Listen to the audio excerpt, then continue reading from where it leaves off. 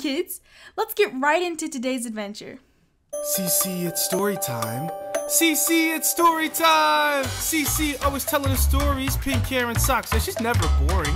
Whiteboard with the orange tie. You need a recap? Derek is your guy. Oh, with a flow so cold. Everybody get ready for adventure mode. Heather with the crew that's so disruptive. Hey, what's that? Friendly interruption! Kingdom Kids, yeah, Kingdom Kids. Kingdom Kids, yeah, Kingdom Kids!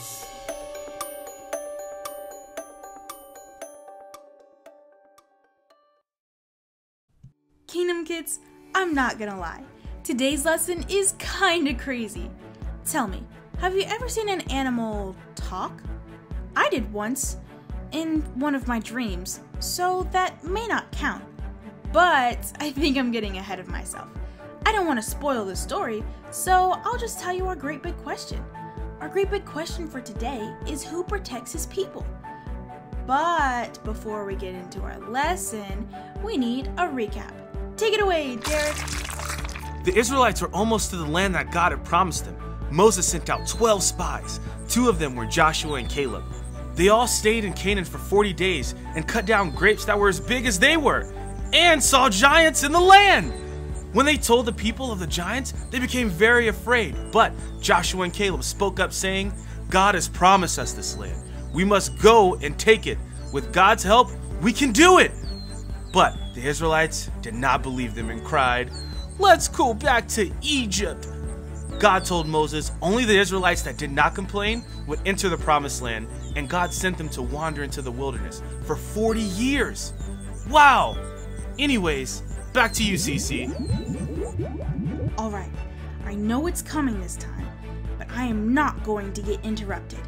That's right, because ladies and gentlemen, boys and girls, it's time for...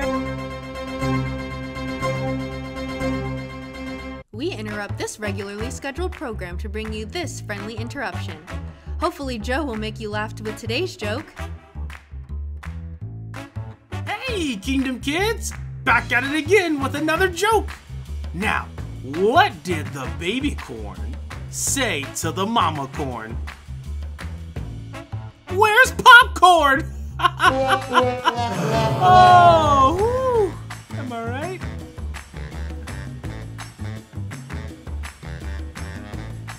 Do you know what? I'm sure his jokes will be better with time. Hopefully. Take it away, Cece. Oh man, I was so close. Alright, for real this time. Ladies and gentlemen, boys and girls, it's time for... Adventure mode! God's people were camped out at the edge of the promised land. When the king of Moab, Balak, saw this, he became very afraid. He was worried that the people of Israel would move into Moab and take over. So he sent messengers to a man named Balaam, asking him to come and curse the Israelites. While Balaam was on his way, an angel of the Lord came to stop him from coming. Balaam could not see the angel, but the donkey he was riding on could. When the angel stood in front of him, the donkey went off the road. The second time, the donkey ran into the wall and hurt Balaam's foot against the bricks. The third time, the donkey finally just laid on the ground. Balaam was confused. What was wrong with his donkey? Why did he stop? He started to hit the donkey with a stick, and God gave the donkey the ability to speak to him. What have I done to you that deserves you beating me 3 times? You made me look like a fool.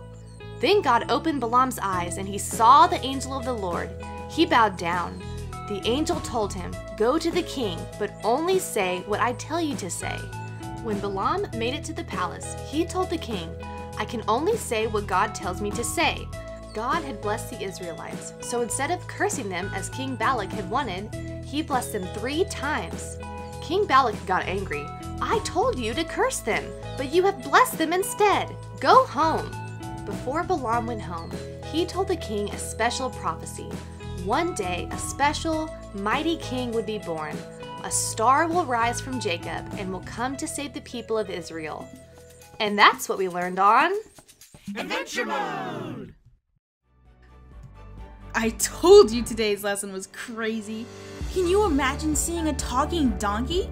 That would freak me out. But God sent an angel to stop Balaam, If his donkey wouldn't have talked, Balaam probably would have cursed the Israelites and harmed them, but God couldn't let that happen. Hey, that's the answer to a great big question. Who protects his people? God does. God stopped Balaam from harming them. He sent an angel and made the donkey speak. He protects those who love him. Well, Kingdom Kids, thanks a million for answering today's question with me. See you next time. Bye!